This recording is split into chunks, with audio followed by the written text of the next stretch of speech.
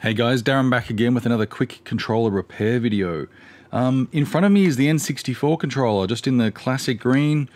This one's quite dirty and it's got a wobbly stick, so we're going to go through it today. We're going to pull it apart and try and repair the stick. So stick with me and I'll show you how to do it.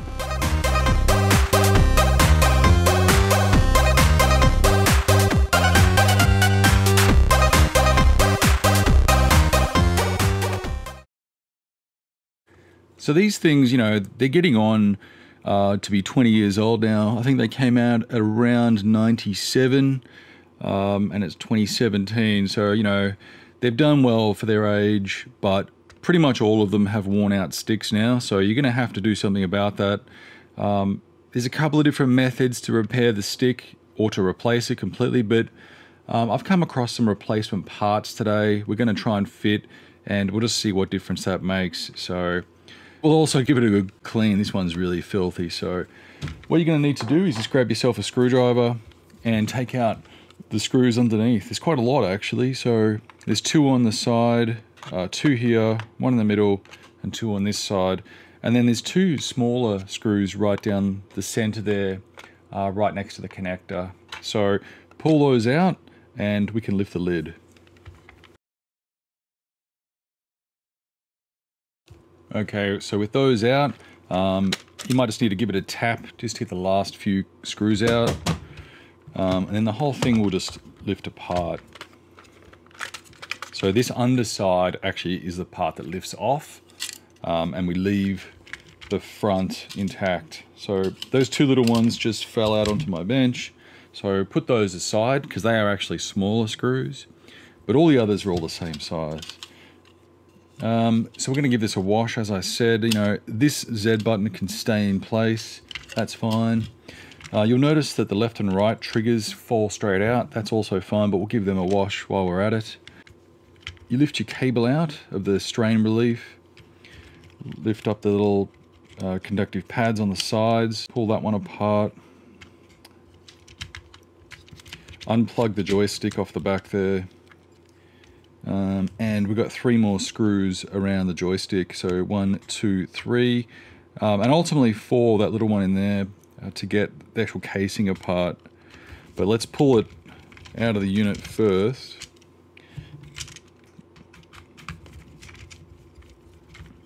Okay, so that all comes out.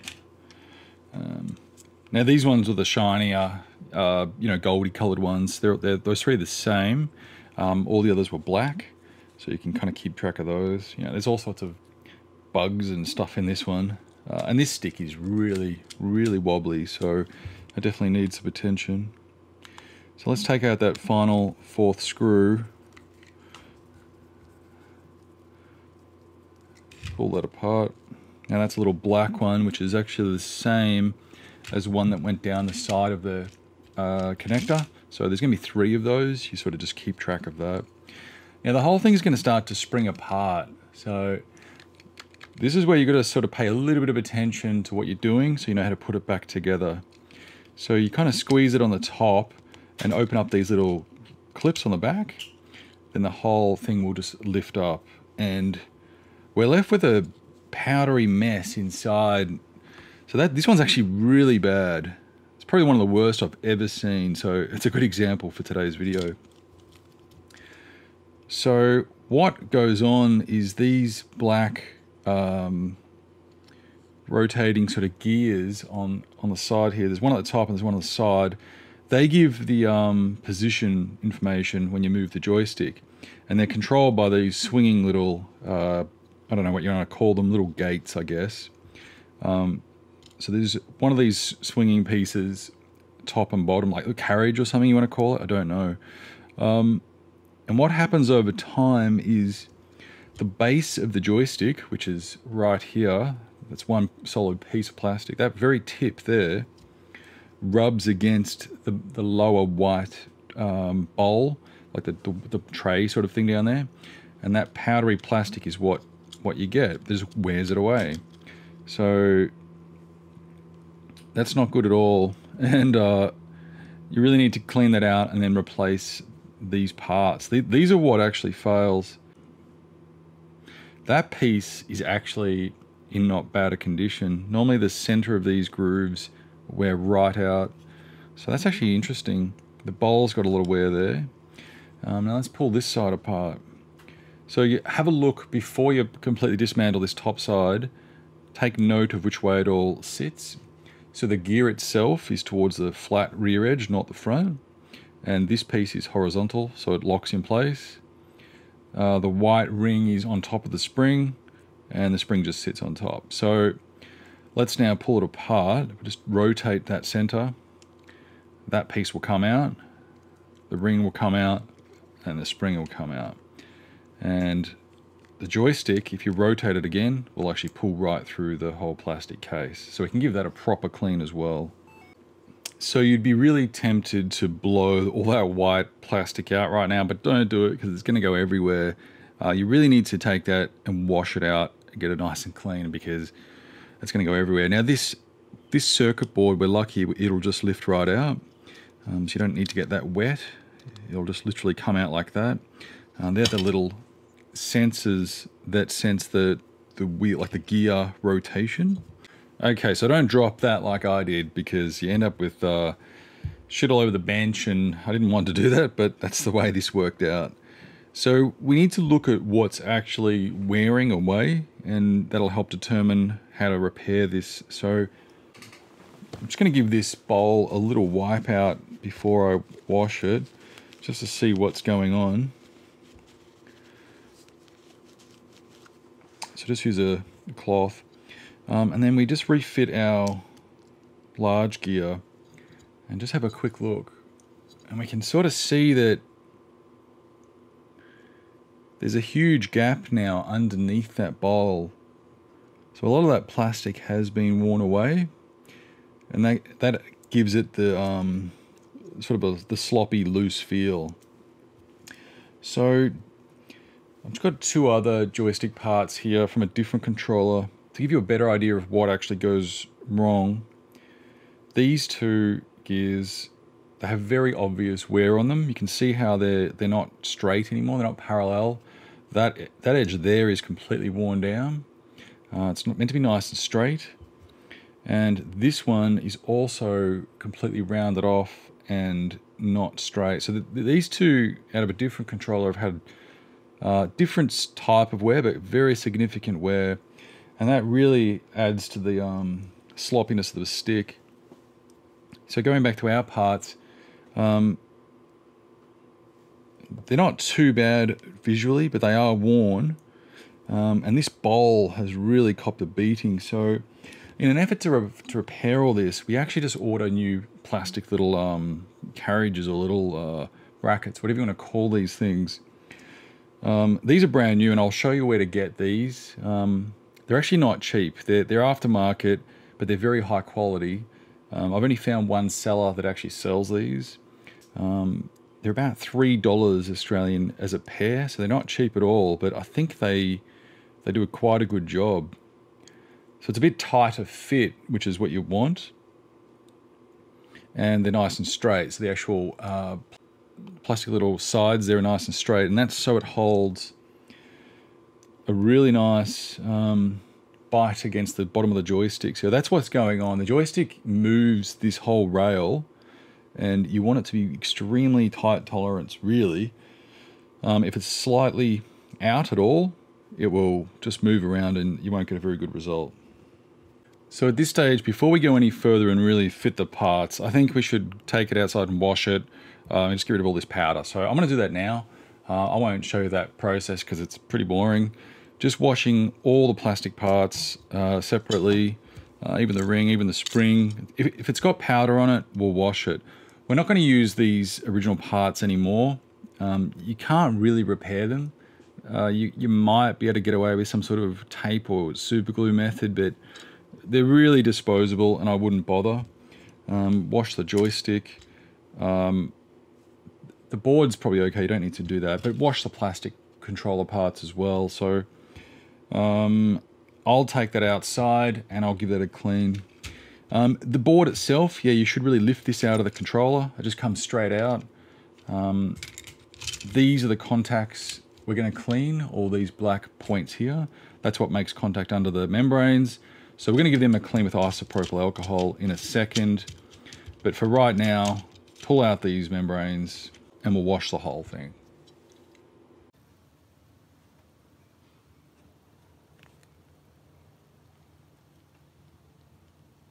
Okay, so we're back from the cleaning, and that's come up really well. It's all nice and dry and clean, and you know, our parts came up pretty well at the same time. So let's go ahead and reassemble all this. You start off with the top side here actually. We put our spring in and we get our white plastic ring. You'll notice that there's actually a lip on the ring. So the lip faces towards the spring. And that just basically secures it and stops it moving around. And then we put our joystick in. But you know what? The very first thing you need to do is grab your spring and just give it a bit of a pull and stretch it just a little bit. And that, you know, because over the years it's been compressed, so it doesn't hurt to stretch it back out a little bit. So put your joystick through. You just have to spin it until that goes completely through. Then we put our spring in. Then our white washer sits on top with the ring side down. Then we take our new piece, or our original, if that's what you want to do. The smaller of the two. There's two sizes. There's the large one and the small one. So you take the small one in this case. The arch goes upwards like that, and just fit it over the joystick, and then spin it into place. So it's really that simple. So the joystick will be facing horizontal. The plastic gear will face towards the black, the back. So the gear, the black gear faces towards the back of the housing, and that'll all hold itself together now. It's that's ready to assemble, and once it's squashed into place, the joystick obviously comes up, and the spring gives it nice tension to move around on, and that's what you feel. You feel the spring tension. So a little stretch there, I think, is really good. Now we look at the bottom casing. Now the gears only go one way, so there's a slot at the top and there's a slot on the right. So obviously that's the way it goes. Just sits into place like that. You can put your little board back in place. And now we look at our larger of the two gears. And we know that this one is running vertically. So this one must run horizontally, must sit like that. And then basically we could just go ahead and fit this back together. So you hold it with the black one on the bottom. This one won't fall apart. Just give it a slight wiggle so it all locks into place. Click the rear clips in, and the front should squash down like that. If it doesn't quite squash down cleanly, just use a small screwdriver, just move things around a little bit, and that will. Now, if we just hold that with our fingers, you know, we can sort of feel the joystick tension. It's actually pretty good now. So those new parts have really tightened this whole thing up, and slightly stretching the spring helps as well. But there is one more thing we can do. That's actually pretty good. But there is one more thing we can do, and if yours doesn't come back that good, just pull it apart a little bit. So we know for a fact that the white bowl down there was pretty worn out, and all the powdery plastic comes from that white bowl. And that's because the end of the joystick here rubs against that all day. So as you move the joystick, it's just rubbing, rubbing, rubbing. So we really need to build the surface of that bowl back up, or just extend the surface of the joystick just a little bit. I think it's easier to put a bit of glue on the end of this joystick, just a little bit, and just extend the length of that joystick just to give it a little bit more pressure to make up for all that plastic that has been worn away. You could also put super glue into the bowl, but I find that a little bit more difficult because it's just hard to get a nice smooth surface. So I would recommend just using a bit of Sally's super glue. I've got this bottle here with the squeeze triggers on the side, so you can sort of really control what you're doing. And then very gently just put a tiny drop on top like that. I didn't give you the closest look at that, but If you look closely now, there's a very small round blob of super glue on top. So I'll put this outside, I'll let it dry, and we'll come back and finish off the cleaning and the reassembly. So while we wait for that to dry outside, let's give these parts a quick clean up. And all you're going to need for that is, you know, the usual suspects, isopropyl alcohol, and the other usual suspects, a cotton tip or cotton bud, you might say. So, you know, I like to just line all these parts up in a row and basically just give them a nice spray like that. And then just grab your cotton tip and just rub the black contacts. You don't need to rub it that hard. We're kind of just wiping and cleaning off any contaminants. We're not really trying to rub the surface right down or anything. So these are little carbon pads, and you know, you'd have to put a fair bit of force on them to ruin them, but just give them a bit of a rub like that. And that'll help the buttons make better contacts. They'll be much more responsive, and you won't have to push them as hard. They'll just work. So that's the tip for all controllers, really. So you do that. And just as important, you spray the board itself just with a light spray. Change ends of the cotton bud, and just give these black pads a similar sort of clean. You know what? Not much black stuff came off that, so that's actually a good sign. They're pretty clean, these ones. But you might do this to some other controllers, and you know, I've made videos on other controllers where they just come off really black and dirty. So, you know, that's from years of sort of use. You just definitely want to give them a good clean. It doesn't take long, and it really, really, really helps. So yeah, look, you know what? Both ends not too bad this time, but it's well worth it. Oh, I almost forgot. There are two up the top here, so give them a quick rub down as well. Okay, they're the triggers. Well, and you know what? I forgot another one. That's the Z button. So clean the Z button while you're there as well. Okay, so they're all done. I'll go and grab the part and let's put it all back together. Okay, so I've grabbed this from outside and it's all set and ready to go. So let's put that back together. But one last step, which is a little bit optional, is it's a good idea to put some grease on these parts just to stop them wearing out again. So, and you just need a really small amount of grease. You just put it on a cotton tip like that and rub it inside on the bowl and on those pieces. Definitely on the end of that joystick. Now that we've you know, extended that a little bit, and that should all be fine. A little bit on the gears themselves. Let's put this back together.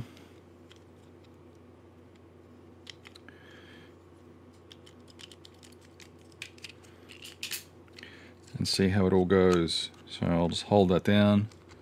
Yeah, there you go. That's really nice. So really springy. It springs right back to dead center, which is perfect. And it's got a lot of tension on it from that spring we adjusted. It's nice and smooth because of the grease. And the extended stick, I think, yeah, I think that glue helps a little bit. You know, these steps are a little bit optional, guys.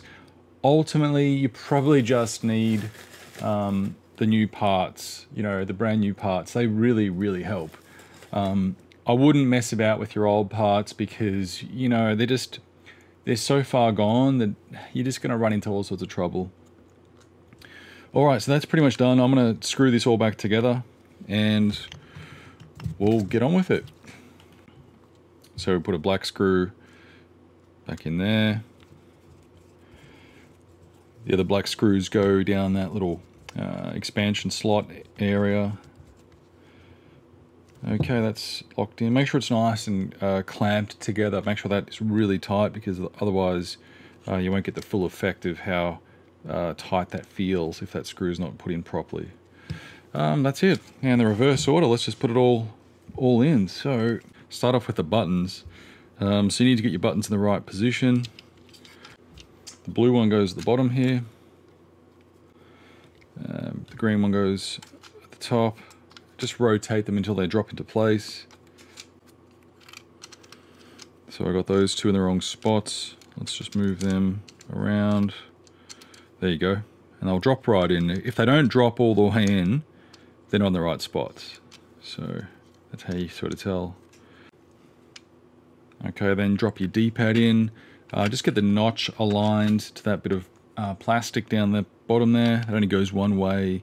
These buttons all actually only go one way. If you look really closely, they've all got different pin layouts, so you can't really get them too mixed up. If you're unsure, just keep rotating them until they drop into place. But you know, and then look underneath and make sure it all looks correct. All right, let's put these back in place. So the conductive surfaces face upward, obviously, because that's where the board's going to sit. So slide that over the post. That goes that way, over the two center pins. Put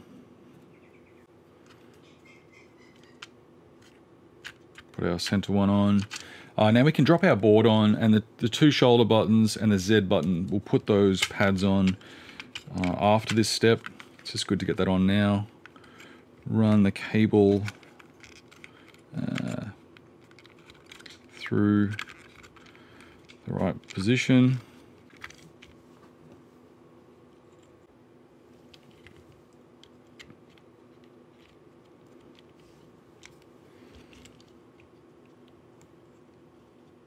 The little conductive pads on this side have little lobes, that little pieces that stick out to orientate that the correct way.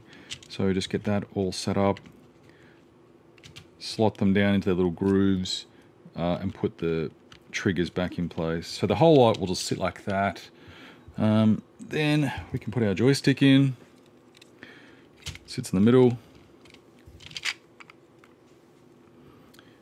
We'll use our silver screws. It's easier to hold the whole thing at this stage and screw it together rather than leave it on the bench.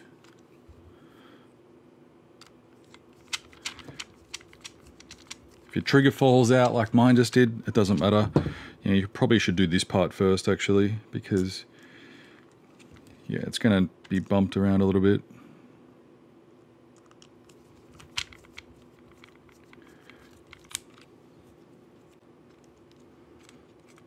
Okay, put that back in. Make sure it's all sitting right. Move that cable out of the way into its correct position. And don't forget to connect your little joystick plug, otherwise nothing will work. And that's pretty much it. Put our case back on. Bit of a squeeze, make sure it all sits nice and flush, like that doesn't. So there you go, just move it until it does, and then you're right to put a screw or two in just to hold it. I'm just going to put one in the handle down here. Bit of tension on that, and that's going to hold the whole case together. We can put the rest of the screws in later. Just give it a good feel, make sure all the buttons are facing the right way, make sure everything looks okay, everything spring loaded. Really, we should really plug this in now and give it a test. But that's it. So it's come up quite well. I'll give this plastic a condition now with some plastic conditioner, such as Armor All for, you know, a car-related product. That's very good. It absorbs into the plastic and it doesn't leave it too greasy. The newer products out there are really good for that. So we'll do that. And then we'll give it a test and make sure it's all responsive, and I'm sure it will be.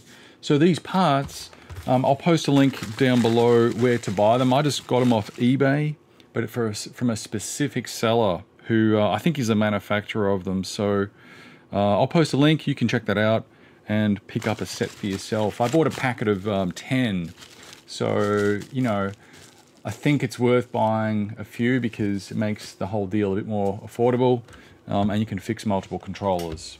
So that's it for today, guys. Hope that was interesting for you, and for me, it's been a great result. I'm really happy with the quality. So that's it. I'll leave the video there, and I'll see you again next time. Bye.